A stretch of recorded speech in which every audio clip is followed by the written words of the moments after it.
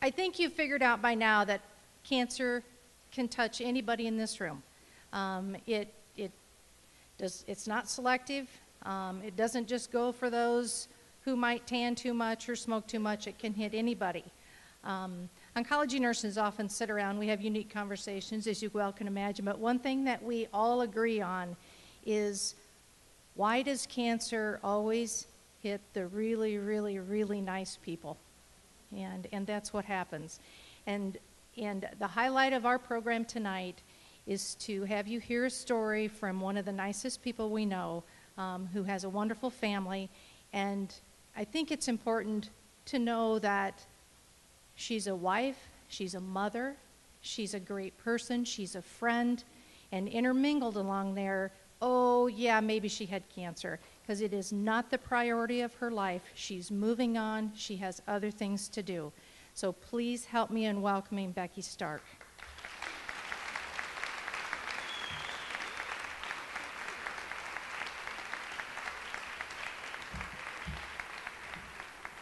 Thank you, Karma, for that very thoughtful introduction.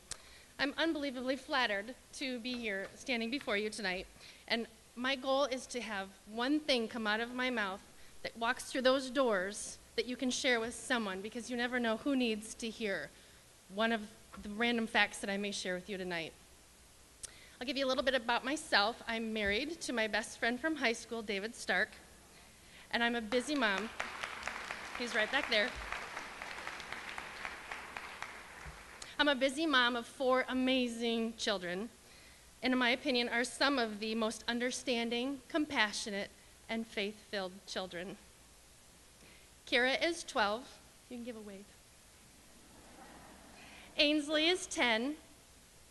Kale is 8. And Marin is 6.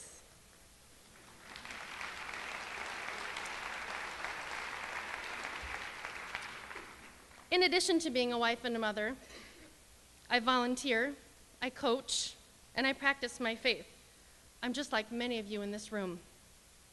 When word started to migrate that I had cancer, a friend from college reached out and shared the following with me. You are a survivor from the day you were diagnosed. And I'm proud to say that as of today, I'm a 15-month breast cancer survivor. Thank you. People were shocked when they learned that I had breast cancer. There was a beautiful movement that brought so much kindness, love, and amazing amount of open faith to my doorstep. Was it because I was young? Was it because I lived in the suburbs? Was it a wake-up call to so many people who thought, it could never happen to me, but it happened to me? This disease doesn't just affect me. It affects my husband, my children, my family and my friends, my children's children, my children's friends, my husband's work community. The list goes on. Cancer doesn't discriminate. It affects everyone in some way. If I had a nickel for every person that asked, how did you find your cancer? I'd have a lot of nickels. I'd like to take you back through a few months at how my story began. Tuesday, May 11th, 2010. I began packing for a weekend getaway. As I reached a suitcase that was perched high on my closet shelf, it slid down and it hit me in the upper left chest. After I caught my breath, I quickly placed my hand to where the suitcase hit me in the chest, and I began to rub it to kind of wear the sting away. I immediately grazed upon an odd, painful lump. I assumed it was from the suitcase and continued to prep for a much-needed getaway. Did I share I have 4 children? I needed the break. About a week and a half after we returned from our trip, my chest was still pretty tender to the touch. I wasn't overly concerned, and frankly, I just thought it was a bruise. But for some reason, I decided I needed to make an appointment to be seen. After an exam, which led to an ultrasound, and then a mammogram, and ultimately biopsies, this bruise started to take on a new life. Tuesday, June 8th. I almost missed a call that morning due to heavy Nerf gun fire, but I managed to grab my phone on the last ring. Seeing the caller ID and knowing it might not be great news, cancer still never really entered my mind. After all, I was only 37, no history of breast cancer, and was just basically too naive to entertain the thought. The doctor, in a very gentle tone, delivered the following. Becky, your results came back, and the report indicates that your biopsy is consistent, get ready for this, is consistent with that of poorly differentiated invasive ductal carcinoma. That's how you people talk to normal people. What is that? Again, while dodging flying Nerf bullets, I grabbed a piece of paper and a pen and asked her to repeat what the report read. I scribbled down some phonetic attempts and planned to Google them after I hung up the phone, but the word carcinoma lingered on my tongue for a second. It wasn't until the doctor said, "I wish I had better news for you, Becky. I'm really sorry." That's when it hit me. I have cancer. It was Principal Charity Class Week, and David was swamped with work and his responsibilities at Blank Children's Hospital. He was shaking hands and having all the media moments, but I needed him. I was struggling to breathe while hiding on my front porch where my kids couldn't see me or hear me. We have a cellular code at our house. 1 call equals, call me back. 2 calls equals, it's pretty important, could you call me back sooner than later? And 3 calls means, pick up your damn phone now. We've only used that one other time since then. David managed to find an unoccupied pine tree to hide behind to avoid the stern person holding the quiet please sign on the golf course. And after a few chaotic moments, we both dried our tears, said our I love yous, and promised that we'd do our best to slay this dragon, whatever that meant. As odd as it may sound, I really didn't know a single person that had ever had breast cancer. I was one of the lucky ones. What was next? The medical blizzard continued with MRIs, scans, consults, and other various appointments. My surgeon recommended that I proceed with what's called breast conservation therapy, which means the removal of the tumor and the perimeter of the compromised tissue. I had no reason to disagree with that treatment plan. I just wanted the stuff out of my body. After hours of discussion and tears, David and I called a family meeting. The kids needed to be the first to know. We explained to my children the reason for so many doctor's appointments and that Mommy had cancer and needed surgery to remove it. I assured each of them that cancer wasn't a disease that you can catch from anyone, while David stressed to them that cancer hates love, and their job was to blast me with heavy, heavy doses of it. With a stiff upper lip, Kale, my then 7-year-old, fought back the tears and said, "I don't want to be the only second grader without a mom." And he melted into my lap. It broke my heart to see them so sad and so angry and so confused. But that's when I saw these small blossoms change into enormous blooms of love and faith. Thursday, June 15th, I was scheduled for surgery that morning, and I needed one additional MRI to pinpoint the cancer's exact location. While laying on that cold, hard table, all I could think about was how my family was reacting that morning and how strong they were when they hugged me when I left. Something clicked. I decided to take control back. I decided I never wanted breast cancer in my body again. And I decided that for me, a bilateral mastectomy was my best option. Each of us is our own best advocate, and I believe that that decision saved my life. Later that morning, my MRI indicated 2 cancerous spots on my other breast, as well as another suspicious spot, none of which I even knew were there. Later, I asked why my tumor hurt and why my tumor was painful, and my doctor's response, "Because you were lucky." During surgery, it became evident that the cancer had spread into a few lymph nodes, which meant chemotherapy was in my future. Yeah, lucky. I began blogging on care pages those first days that I was recovering in the hospital. It was a therapeutic way for me to process everything that was happening so quickly and to document my own cancer journey. It was also an avenue to let the many people who cared so much about our family, how I and how we were all doing, and I could tell them all at once. Some days I found myself stalking my own page to see who had left messages. And I never once was disappointed. was so thankful that I made the choice to post on care pages. Some days of that journey were a little easier, being able to read a post from a close high school friend or a friend from college or someone that happened upon my situation and just wanted to touch base or reach out. I especially loved the words of encouragement from my incredible sister Barb, who's now slaying a dragon of her own. But one particular post comes to mind, and although she hacked into my care page, I was so proud when Kira, my oldest, posted the following message to me. I love you, Mom, and I'm so proud of you because you beat cancer. Cancer hates love, and we gave it a giant dose of it. You're my role model, and I know that God is with you throughout your fight with cancer. Know that many people are praying for you, and now cancer hates you, Mom. A prayer had been answered that moment that I read Kira's note. I knew God was with us through this mess, but now my kids knew. God put so many angels along my stony path. Carrie Sievert at the lymphedema clinic helped me for weeks to regain strength and range of motion with physical therapy, which is an important part of my recovery. Also, a gift in my life was an angel named Jen Witt. Jen's a care coordinator through Stoddard, which is an amazing program. Somehow, Jen always knew where to find me before or after an appointment and was so kind and so inspiring. Jen would call when I needed to hear from her the most, and I knew that I could ask any question, whether it was with my recovery, side effects, medicine, or if I just needed to touch base with someone who knew what I was going through. We joked in our house that Jen was like my visa. She was everywhere I needed her to be. Tuesday, July 19th, I started my first of 8 rounds of chemotherapy. Chemotherapy is awful, but the staff on that floor is nothing short of awesome. They take the time to make you comfortable. They show you that they care, and the love that they administer gave me hope and comfort and peace. They know that you're a sick patient, but when you walk through those doors, you're a person first.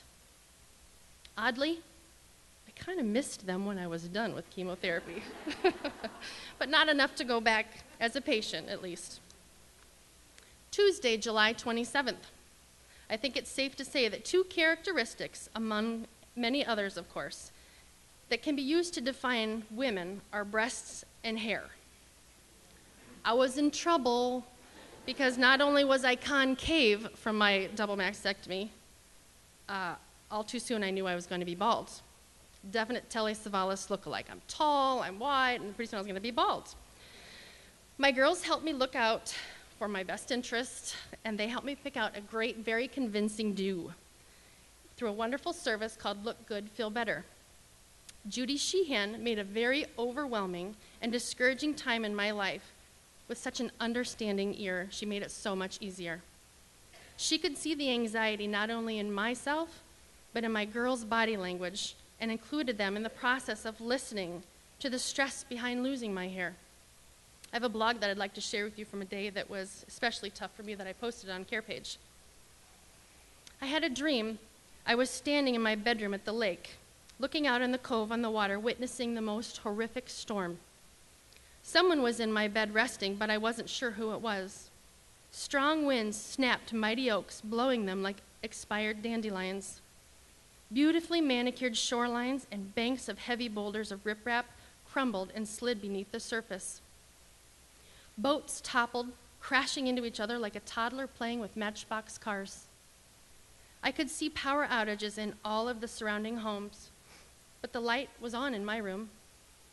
The rain was driving down so hard, yet I could see each element of ruin exactly as it was happening.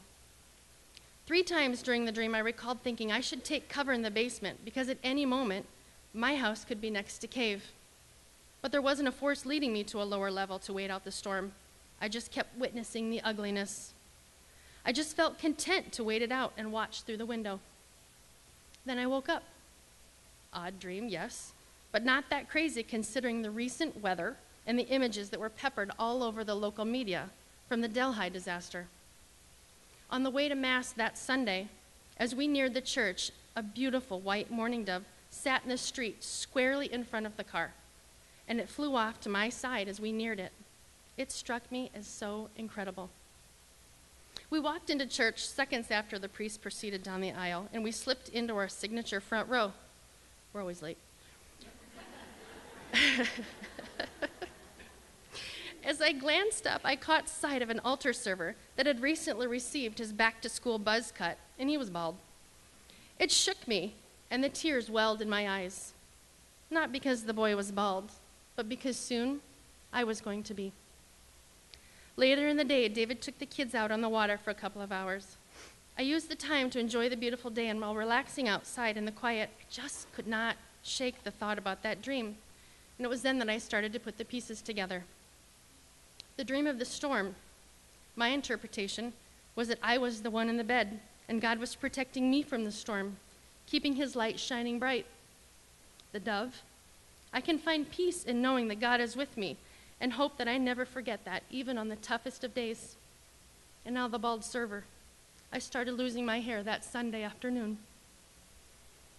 Thank God my eyes were open, and I saw the signs that he's near me, because this part is harder than I imagined.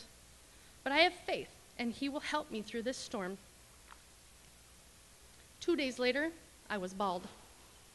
With the help of my children's hand and someone we trust, my niece, Valerie Wellendorf, I once again reached a goal of shaking down cancer's power over me. Together, they all shaved my head, and while I made this choice, it wasn't until that day that I felt really sick. As days turned into weeks and weeks into months, my wig became my security blanket. I never left the house without it, not only because I needed it, but because my children needed it too. I didn't answer the door without it. I'd sprint to the pantry to avoid shocking neighbor kids coming in and out.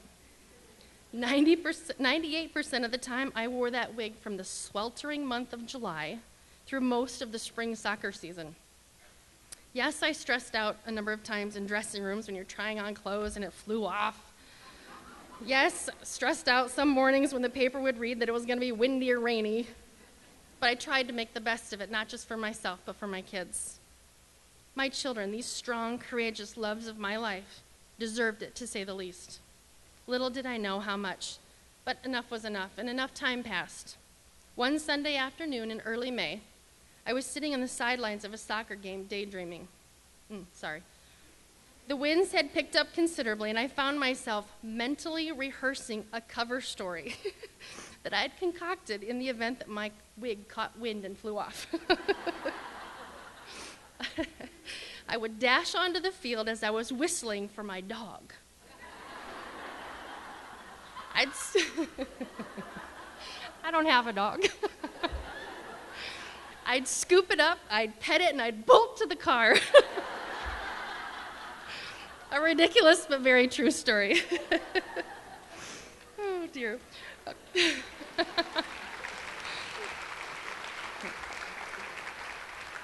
Tuesday, May 17th, I found the courage to take my wig off for the first time and show the world how far I had come since the day I found that lump a year earlier. I'm not sure if you've noticed, but most of the significant and traumatic days of my cancer journey occurred primarily on Tuesdays. I decided very early on that cancer didn't deserve another day of the week. And even though I would love to see Amy Bell more often, because we all know that behind every good doctor is a great nurse.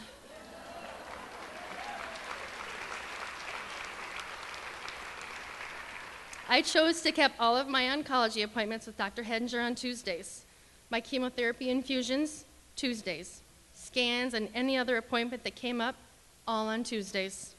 It was a constant that my family relied on all through the summer and into the fall. The day had finally arrived that it was the first Good Tuesday in 5 months.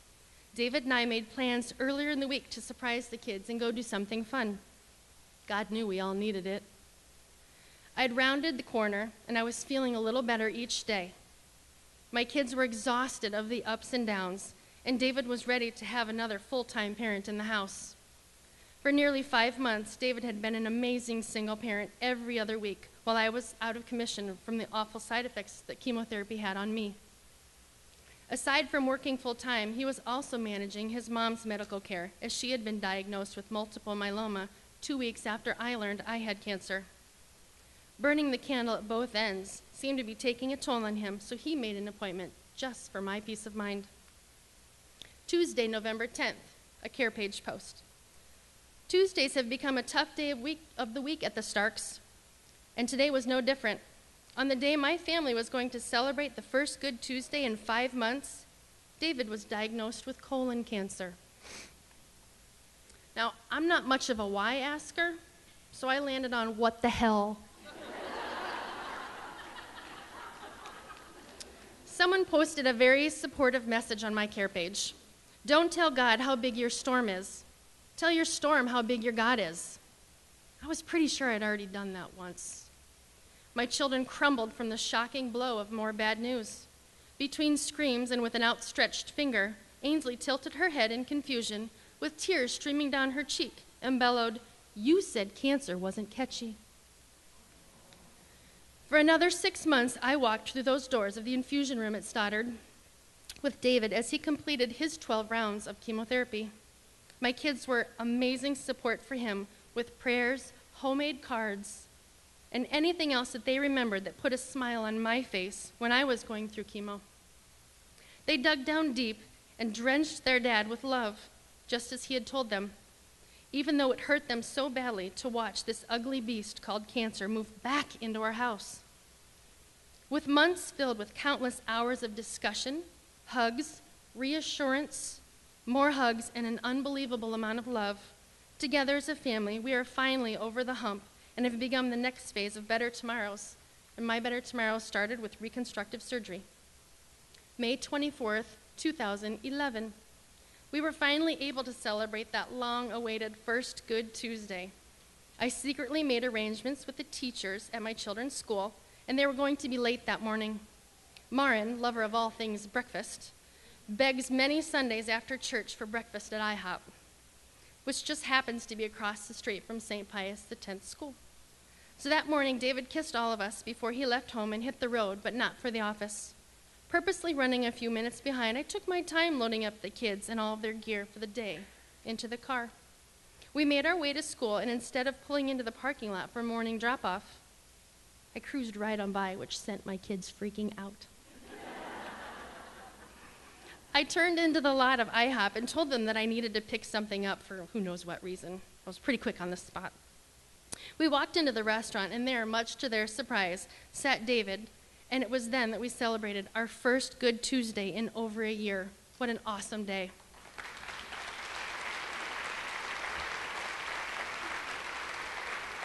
Prayers, calls, texts, emails, posts, visits. I'm so lucky to have my family who pitched in to make my life easier. There is no greater love. I'm lucky to be blessed with friends who drove us and sat with us during chemotherapy, and the numerous people who fed my family and carted my kids everywhere because we couldn't. And I'm lucky to be able to receive the care from the people of the medical team at John Stoddard, which has been and continues to be remarkable. I'd like to end tonight with a poem that I wrote a while back, which hopefully reiterates what cancer cannot take from you: your love of self, your love for others, and the love of our God. It's called Where is the Rainbow? Where is the rainbow? For I sat in the rain. I've searched high and low. Please tell me again. That storm that came through, uprooting this sheep, left me wading in waters, both shallow and deep. An image I caught glimpse. I'm tricked what I see. This reflection is foreign. Is that really me? I stand to walk forward. Unsteady, throbbing, I wait. Sensations of glass splinters is my walking fate. I grasp for support, but reach too high. With 90-degree limits, no more reaching for sky. Where is the rainbow? For I sat in the rain. It hardly seems fair, the trouble, the pain. I'm searching for gold, myself before June. I may never find her, looking from land to the moon. I do see an image in a puddle, my face, the 1 in 8 women with a troubling case. Still a proud friend, sister, mother, wife, graced with his gifts of this cancer-blessed life. I don't search for her now, the gold at the ends. That gold is gone, replaced with the love of family and friends. These people I love, many fires they tame, aiding this fighter, survivor, and in this, no shame. So where is the rainbow? For I sat in the rain. It was there the whole time. He never let it wane. Thank you. God bless.